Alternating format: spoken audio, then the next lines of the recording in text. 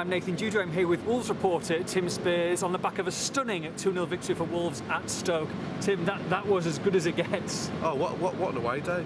That was that was up there with the Newcastle game, but even better really, considering the opposition that Wolves played today. I mean, we're expecting plenty of changes from both teams, but the fact that Stoke only made 4 changes, that was a Premier League team.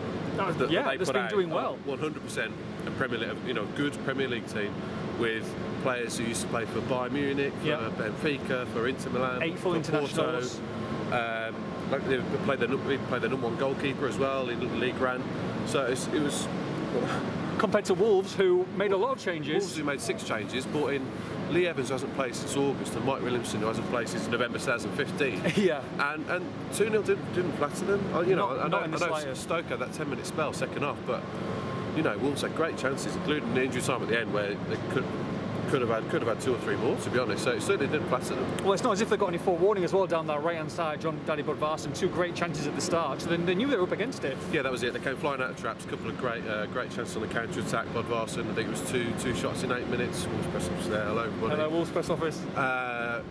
Two chances in the first 8 minutes. The first half was all Wolves. Carl Keeman didn't have a single save to make in that first half. Stoke only had 1 chance through Peter Crouch. They deservedly took the lead. Lovely goal from Helder Costa, that man again. His 8th of the season. And the game plan really worked. I thought the back 4 were, to a man, absolutely superb. Phenomenal. Marshalled by Mike Williamson. What a guy. Yeah. he hasn't played for 14 months. So many people have written him off. And even myself, I thought, is this guy going to play for Wolves at all? He's out of contract at the end of the season. He hasn't played since they signed him permanently. Yeah. And he comes in, having played 45 minutes at Telford, where he looked a bit leggy. Let's be honest. Yeah. And he was dominated. He was probably the best player on the pitch. And not just the way that he played, but the way he made other people play. Well, because he was doing this more than Paul Lambert. It was just like he was doing semaphore. Constantly positioning the central defenders, constantly talking to Courtney Hawes. They're in constant dialogue throughout the game, and it's no coincidence that Hawes was absolutely superb as well.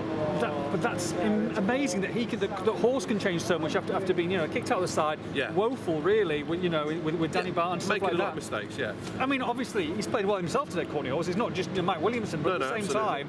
That's fantastic, really, going forward. We saw the same in the 5 games he played last season on loan, where he really made a difference to Danny Bart's game as well, and the pair of them looked great as a centre-half partnership.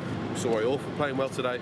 Doherty, some of the blocks that Doherty and Hawes in particular were making in the second half, and some that Williamson made as well, were just absolutely brilliant. It's the kind of defending that they all enjoy. They're not having to think too much about it. There's a lot of blocks and tackles and interceptions which they all revelled in, but they were, to a man, was superb, and the defence have come in for a lot of stick recently. Sure. That's 3 clean sheets on the bounce now away from home. So you can really see, and they're playing some great attacking stuff as well. Yeah. There's so many positives. It was really enjoyable to watch. But last few weeks, there's been so many positives. Lambert's really got them sorted, and I think it's going to be a really good second half of the season. Of course, Helder Costa was. If there was anyone who's going to score, it was him. And 4,600 fans just went crazy, weren't they? They were amazing. I mean, some of that, unbelievable. We'd have had fun in there today. We would. There were some great scenes in that second half, but they outsang, Stoke for the whole game. You could see it coming because, it wasn't a full house here by any means. Wolves, a quarter of the attendance was Wolves fans. So it's obviously Stoke were never going to be as up for it as Wolves were, but they capitalised on that. And like I said, they played better than them. And the home fans were getting frustrated quite early on. Yeah. So they enacted the game plan, to a T, to be honest. They were always going to come under some kind of pressure as well, weren't they? Yeah. So in the second half, but Carl Keeman, some cracking saves. Yeah, Stoke were dreadful in the first half. Yeah. No bones about that. Yes, Wolves stopped them playing, but they were dreadful. They brought on Charlie Adam and Joe Allen at half time, and I think it was from minute 60 to 72. Keeman was pulled off. 4 worldies. Yeah, top draw. Like really top draw. Yeah. And kept Wolves in the game because at that point, they could have easily conceded two quick goals. But you're going to get that with Of course, you're going to get that. Look how much money Stoke has spent on this team for Wolves to come and outplay them. It's such a magnificent feat. And then in the middle of all this, right, you've got some teenager who's born in the year 2000 who comes on. Wolves' first sub. It wasn't a token appearance. No. He's come on for Joe Mason. He's made his debut, and he hasn't looked out of place against bloody Shaqiri and the rest of it. He was great. He looked composed. He got straight on the ball and looked to take players on. I thought he was brilliant. Unbelievable. Morgan Gibbs White, one for the future. He's, from speaking to people at the academy and around the club for the past year, he's the one that they rate higher than anybody. And we've seen Conor Ronan and Bright come in, we've seen Niall Ennis come in pre-season, there are more to come, and he's the highest rated of the lot, to be honest. He can play anywhere. Played on left midfield today and he did really well. Well done to him. Helder Costa scored that end, but it would be great, perfect, for all these travelling fans to see a goal, at this end, and bang, Matt Doherty. With a free kick. With a free kick. Of course he was going to take it. Great hit as well. But he had a cracking game. I mean, a lot of them did, but I thought he was brilliant as well. Some of the blocks and interceptions he made as well. But yeah, he got forward well. He had another shot as well when he got forward, played a 1-2. When he's on his game, he's one of the best left backs in the Championship, and that's what I consider him to be now, a left back. He's played there for a year. He's been Wolves' best player in 2016 for me. And yeah, great goal. Do you know this Wolves team? They've got some decent players in this squad, you know. All right, aren't they? Yeah. But what's going on with this season? It's just mental. It's mental. You've got a little feather there on you. Oh, sorry. It is crazy though, isn't it? It is crazy, but it just needed someone to bring it all together, and that's what Lambert's doing. He's a clever guy, he's a shrewd guy, but he's making brave decisions. I mean, the 3 kids he's brought in, 4 kids he's brought in now.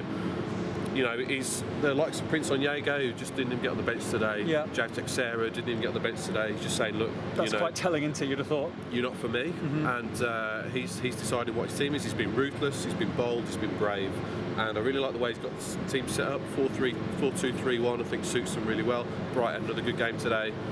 They look great on the counter-attack, you've got to say. Every time, they're really stretched to play with this intensity and this high pressing, and it's really working for Wolves, and the players have all really bought into it. Great team spirit as well. Who do you want next round? Well, I was going to say the Baggies, but they lost. Oh, oh no. Starbridge lost, did they? Starbridge lost, late goal, yeah. We'll take Chelsea away for the buffet. Yeah, for the food, fantastic. I just asked Lambert who he wanted, and he said a Premier League team. Really? So you want rubbish at home? No, no, because. But you know what? You can see the league season petering out. I do think they'll have a good second half of the season, but they've got too much to do for the playoffs. I think it's 14 points. Yeah, of course. Yeah. So come March, when the season's over, probably. You'd love to say they're still in the cup, wouldn't you? In the quarterfinals. Yeah, that'd be great. Cheeky 6th round, yeah. Cheeky 6th round, just to keep the season going, keep it alive. Wolves fans love the FA Cup. They're going to take some wherever they go, aren't they? Wherever they go, they will take some fans. So yeah, it'd be great to get a Premier League team at home and see what Chelsea and Man City, but they probably lose that. So. As long as they win, who cares? Let's go on a bit of a cup run. Absolutely. Let's go to Wembley. Let's go to Wembley. Let's go to Wembley in the playoffs. And the Checkatrade. And the Checkatrade. Wow. 3 Wembley appearances. Wembley treble. We've got some company here. Who are these guys? I think it's one of the players. Oh, right, okay. But he's lost, so. I think it is. Let's probably wrap it up. Yeah, okay. It is Stoke 0, Wolves 2 win the 4th round of the FA Cup. Monday night is the draw. Happy days. Have a good one. Bye-bye.